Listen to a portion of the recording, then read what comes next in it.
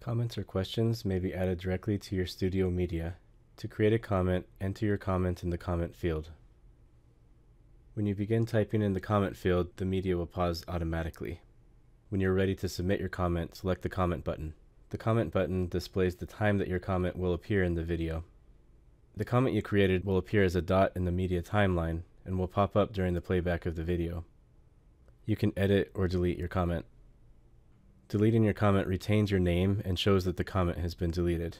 Deleted comments cannot be recovered.